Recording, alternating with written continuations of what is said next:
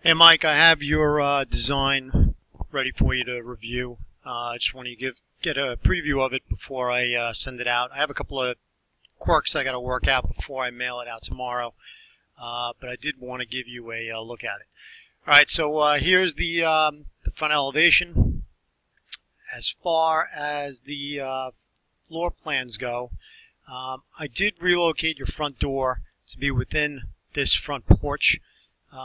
On the porch, I did a barrel vault entry over the front door, and then for each individual bay between the columns, I added arches over the columns just because I like the way it looked on the front elevation. I think you're going to like this. So I've got the basic layout. I did arched windows in 2 spots on the second floor. You can decide if you really want to use those. They are a lot more expensive than a standard double hung. But I did the lights, the muttons, only in the top sash. Kind of gives it a Hamptons look. I didn't know if you were going to do new siding on the exterior of the house as opposed to the existing white that you're going to match painted cedar shake. Here's the barrel vault that I was talking about, and then arch trim between the column bays. So you can get an idea of what the house looks like this way.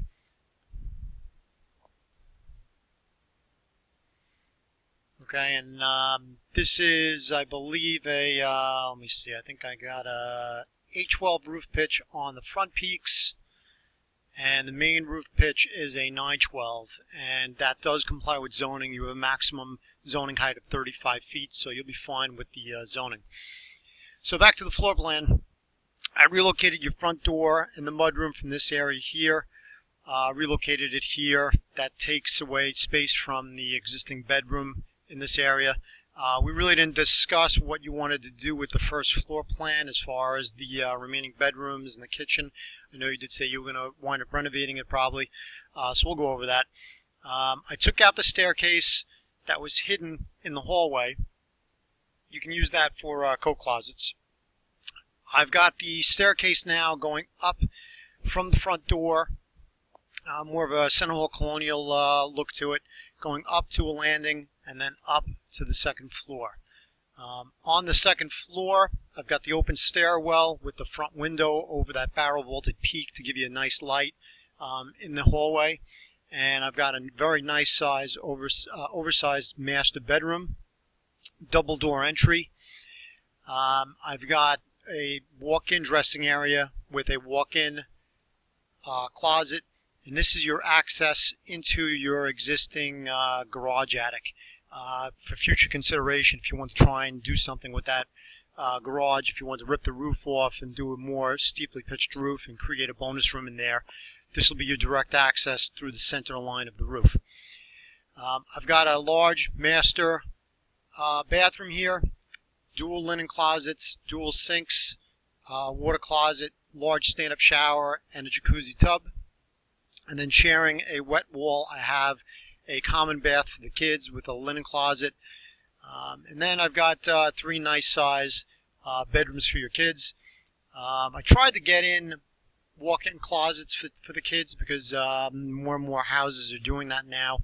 But the house doesn't have the depth to do walk-in closets.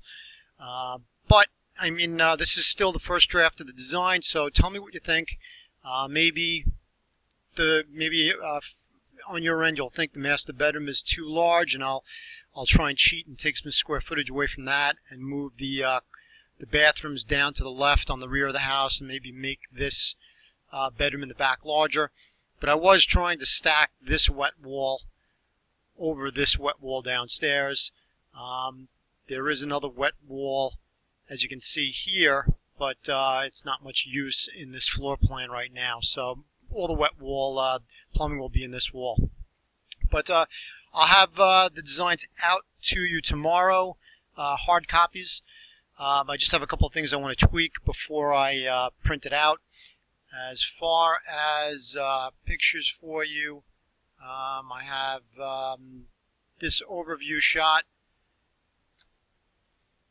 I have this sideways shot, and these will all be posted to the website, but you can take a look at them, get a preview of them this afternoon or this evening, and then you should have hard copies within 2 days. All right, if you want to email me any comments or questions, feel free. I'll talk to you soon.